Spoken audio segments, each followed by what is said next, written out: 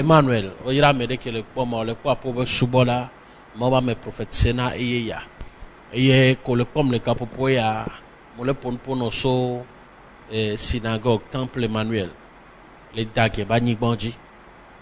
Le ndeke ya egbe dimanche, mo di manana nyabena mi koto porti udo nyabe dime. Distance mouni barrière mo kan fi ko le pomo, mo kan tepe ko le 5 konyo. Di matono be distance mouni barrière. Le ndeke ya mo di be ma holonwo. Et ma ponpono sokudo Somme 150. Somme 150 verset 6. Et bien que tout ce qui respire loue l'Éternel. Et bien nous sianou que me bonbon léa. Ne kafu maou. Ola no bio de ko sebe. Et nous que me yele toi. Ya kafu maou leko. A vilen kuvijina ye. Problème ole ye bagbeme. Leke ya kafu maou do. Nous que matona waya. Un sianou que le jo do jiwa. Ele nyanya mena maou. Moni be ele jo be ya détruire. Allo ele jo be efona wewo. Wa maou le jibe ya we ne ya soko ye ben kontie. Ne nyibe nyigba komila donku passé va ya. Nkare jibe nu sugbon le kemila te gblona maou be akpe. Et nous que nana amegbeto gena ye nyibe nglona bebe passé. Nde moto vai peut-être et gaka so dunu chongpo. Nde moto vai ayadudu et non terrible situation non vraiment difficile so ou kebele actuellement vai. Wa pe na ma ube gbe kade me vide. Ne même ba le total au chan au moins ndele ko la te sok blombe ma oulon ebe nyagbo. Ne dole le va ne veut pas dire be ela wo la chiemeo. Ne o sonya don tio amo blombe beti son tio ne veut pas dire be c'est fini pour toi. Bible blombe Somme 156 verset 6 ebe nous si à nous que me bon le ne kafuma nous ken tio. Et hia bo akafuma ou parce que munyebe ne we avogbo na blonne be akpe. Ne ewea o la tone be akpe wa nengba we ocha o la tone be akpe o la glone be akpe parce que munyi ma ou ke dana fo ame o ebe ye munya megbeto ya gblonya ne ya gbe wowo o la tona ma ou be akpe parce que agbe gbogbon ke le mewa munyi nu sen we na o akpe parce que o le yo le va to même les insimunions tochan we kade me wa medeto. Akpe parce que yebe vie que ye no passé va ya. Munye ke igbalegbo. Même ne mu le 100% tochan wa munye ke igbalegbo. Mesia me dola kafuma ou. Bible nye tonambe o so Paul so do gahome. Paul Silas so do gahome.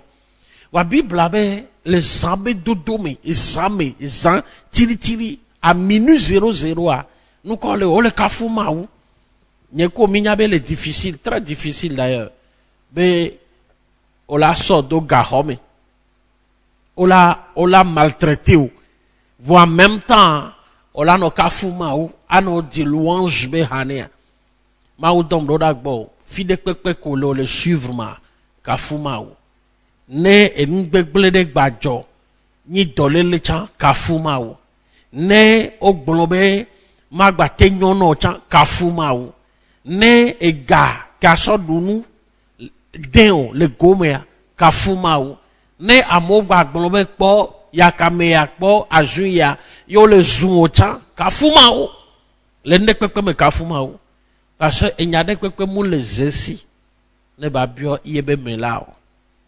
Non me que me yebe me la wedwa ye me bele jano va mani non me gbegbedo ne o la home akafuma ne Paul Silas so le gahome ye o daudo gahome cha le majoji o le tofu pepe wame kafuma ou parce que nyegba kudo mi ami mu le gahomo vomi le yen mi le yile bon même ne nous ba le très difficile de kwekwe chan kafuma ou.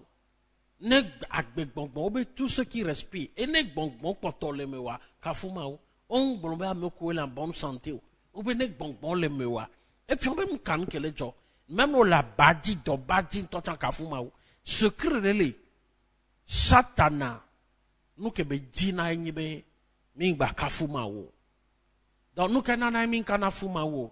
D'habitude, alors souvent, il y a des problèmes, ne gamulo, ne y a des business, ne inko, ne dole leva, ne y a soda mentiova, kafumao, les non-noms de quoi me kafumao, autant nos situations difficiles, pénibles, mais que n'y a pas Paul Kousilas, kafumao, autant ngolo, atike, alors hohoma, yo globe doya, matin chokbedo, kafumao, et vieux be problème ya, kafumao, wonto e son de pe o ya kafuma o le nonom me o le gaze me akafuma o o le hehe no akafuma o parce que to wakade me wa me do to même ne gba nyira gbe nto chan yo le dit meilleur a nen ko le jegbe e gba so asi o chan la gba ji bu soke veut dire ba me gbe to be désir a elle est illimité ne agbe to be désir le illimité a nkenti vitu kwike la siwo makafuma wo ne ameroto nyira uto wa efiombodo la kafuma wo ne enyocha kafui ne mba nyocha ndike jona jina ma wenyi be le nonome de pepe mo ne glona ebe ozana no ke jona jina ma wenyi be les situations de pepe me on ne glona ebe ozana donc mo hlonu ndeke ya da ku verset 1 mais fide pepe ko le pom lea. Banabe situation que mon le toi va diriger au nanyako la blon. Va prouver na situation difficile ou abe ma ou de la sio. Nous ko la on est à kafui. Elle est difficile. Na me de le to nous sincèrement. Ne batek blombe ozana. Elle est très difficile. Na me de le to nous sincèrement.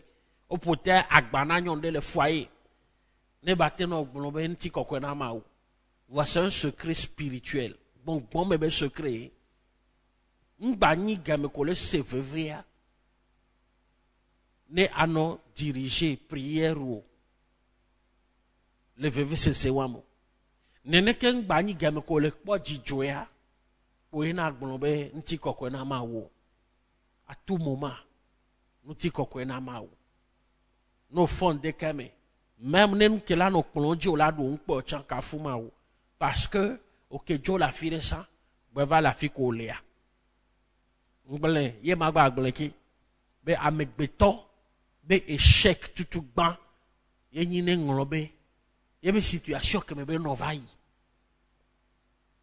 Ye la na be humilité. Va jona la meme. Kafuma ou. Midi, examen.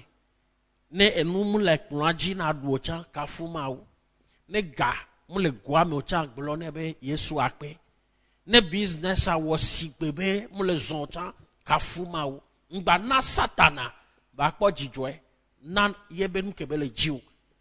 Bo eva job bo, eto na job be, o ma profido ma wa.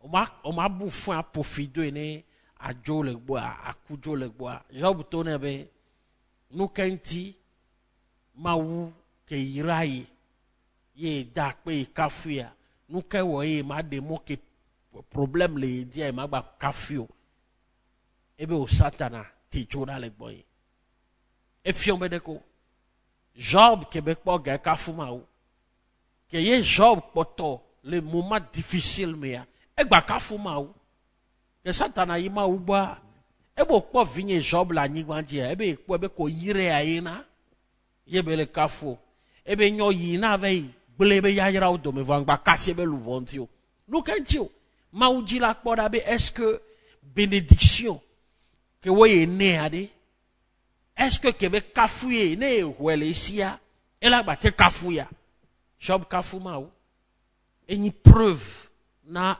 amesiame que pas ça Jésus-Christ doit les situations difficiles mais Job donc gameke be potia et donc gameke nu nyonea Ngangolobe o nde kokolasi o kolate so fion be ma wonu ya nai. Même nende kwen balasio chan gbegbo amunye toyo. Wa nyabe témoignage de la sio. Ne elle a tenu fin o me. Elle a tenu moment difficile ko traverser vai. No kanche o la bu forma ou egbe. Que ye ma ou le kasin le formé o. Donc ou so ke va yana glone be yeso akwe. Mardachi bedododa ya dade e moaji eye fisi afiko lea mo prière ya doda gbo be mawu ye ne no gbakudo nsia nu ke mo le toa kafuma o enu am da wo voile jira o do le former o na so be bénédiction ke gbanae enu am le jagbele o voile former o na bénédiction ke le nkogbana ngbanglobe o nema uwe aglo nebe akpe wa neze sigbe muwe ochan glo nebe akpe mukisi no la fiko lea muyiro eye mukade jibe nyegba ko mi le connecté eye mi le connecté be miano protéger nglo nam le 91 14 39 90 le WhatsApp dit yo 90 91 87 13 a rendez-vous nyegba ko mi la dogo mi akasenu